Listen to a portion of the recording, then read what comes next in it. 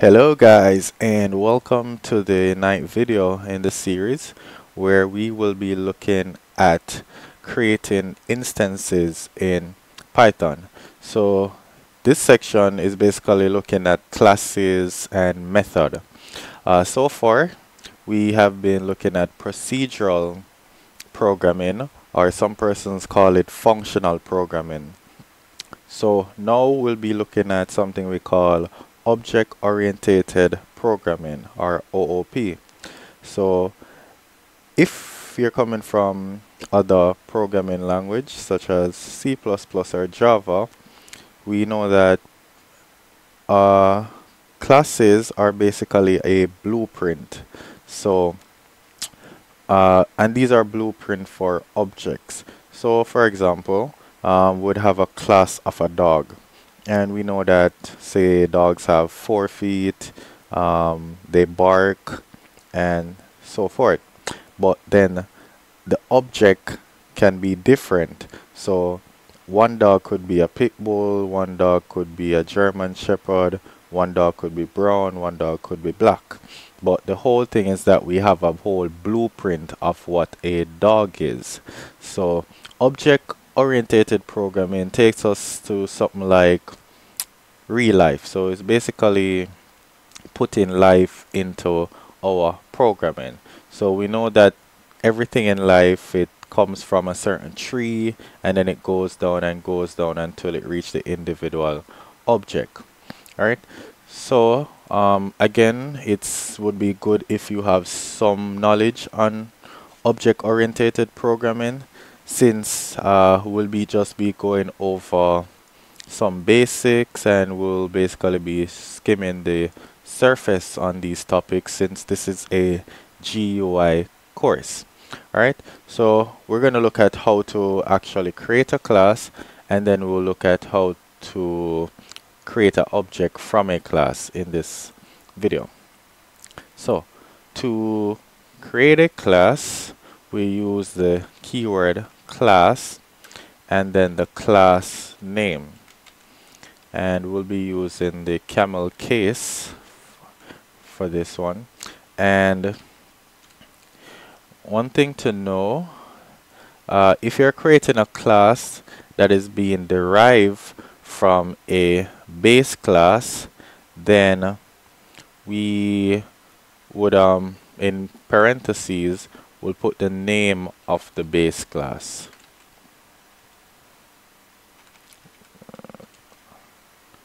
Alright, so something like that, and then we would have our suite all under that. So the thing about class again is that we can basically package a whole lot of similar functionality that pertains to that class, and then we can always create object from that class. So instead of creating a new set of functions, a new set of variables for similar objects, like say you're creating 5 different type of trees, say for gaming, then you wouldn't want to write codes for those 5 type of trees each time, because there's a lot of similarity and so forth. So for like a GUI program, and you have some buttons, maybe you want some buttons to be red, maybe you want some to be green, but you don't want to write that button code all the time. So that's where classes come in handy. Alright, so for this example and for most of this section, we're going to create a neat little program where we're going to extract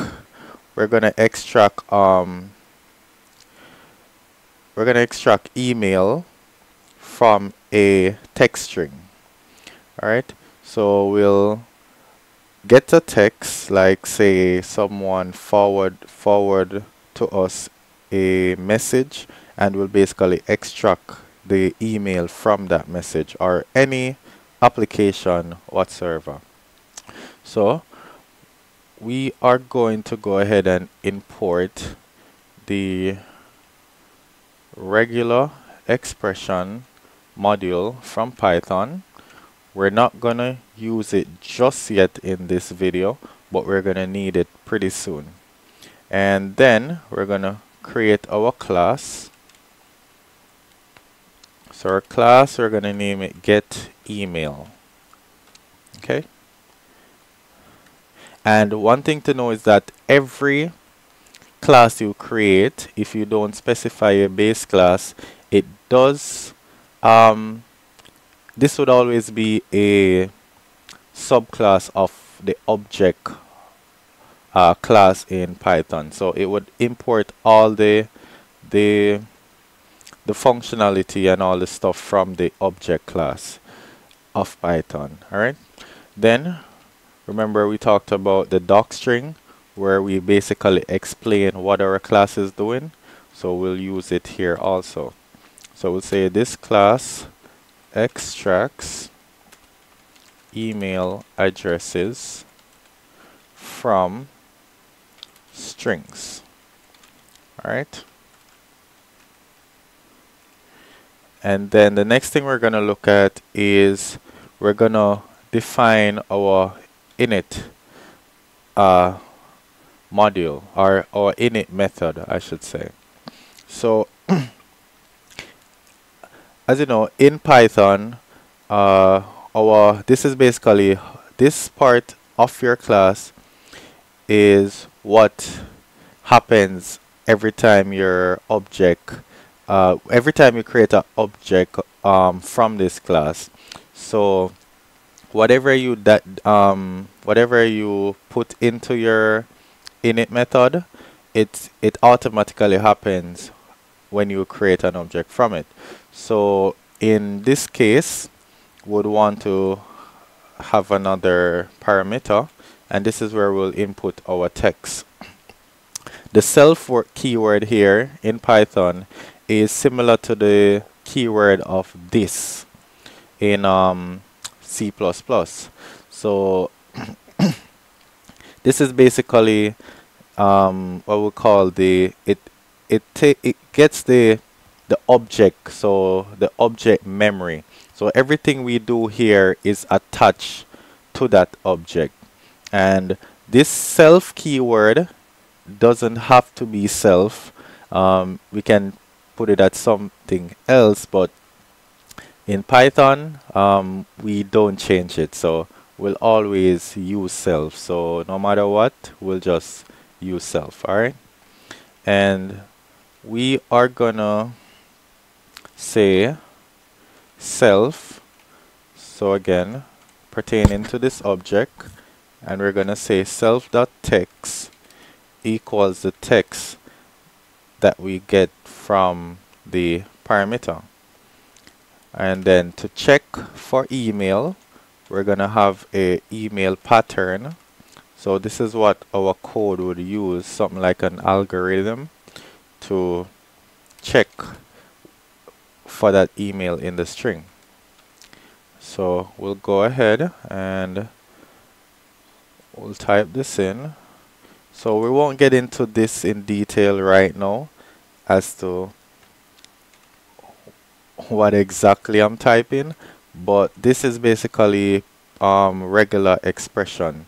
So it's not just Python that uses this, a lot of language uses this basically to check again for patterns in different strings. Alright, so I think it's plus a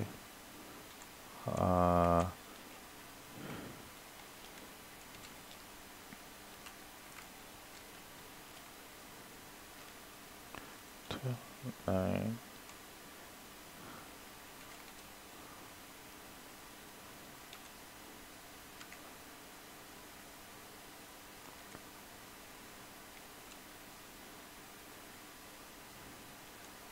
A to Z and A to C.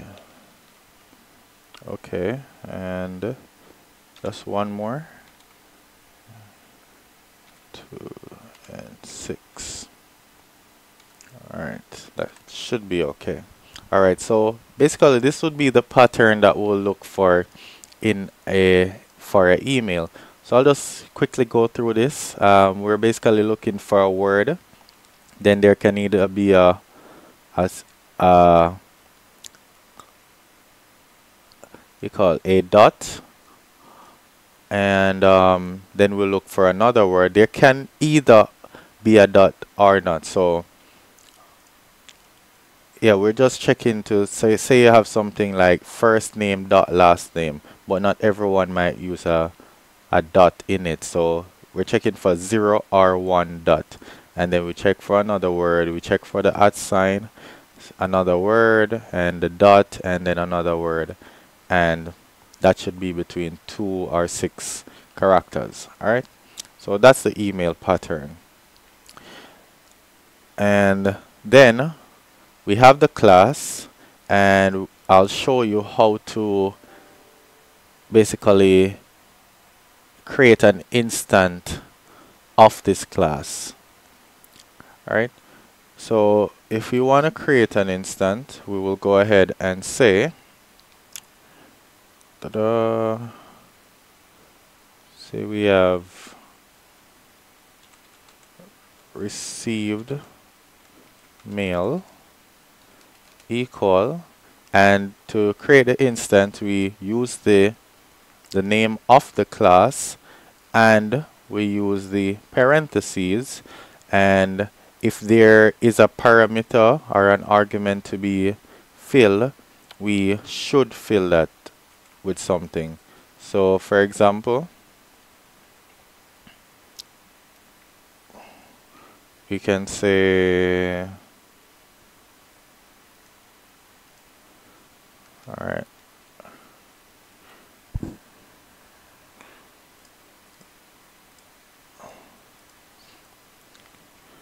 let's say,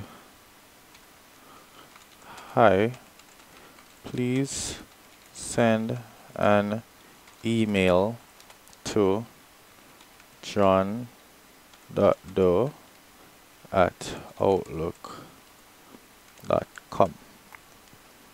Alright, so this is basically how you would create an instance of that class. And we can go ahead and try to run this, and we won't really see anything happening since we haven't done much right now. But if we go ahead and run this, you'll see that the code runs perfectly. And if we should ask Python, say, for the text, so if we should say receive.email.text, and we should print this out.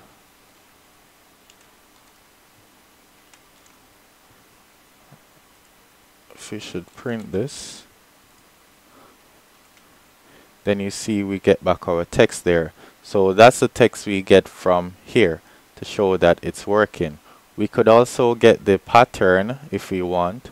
So under that, we'll print the pattern. Email dot pattern. So the email pattern. And you see once it pops up, see it say right here, and you see get email. So that shows you that you actually created an instance of that class. And if we should go ahead and run this, you will see we also get the pattern. So that's basically how you create an instance, and this show you how to create a class.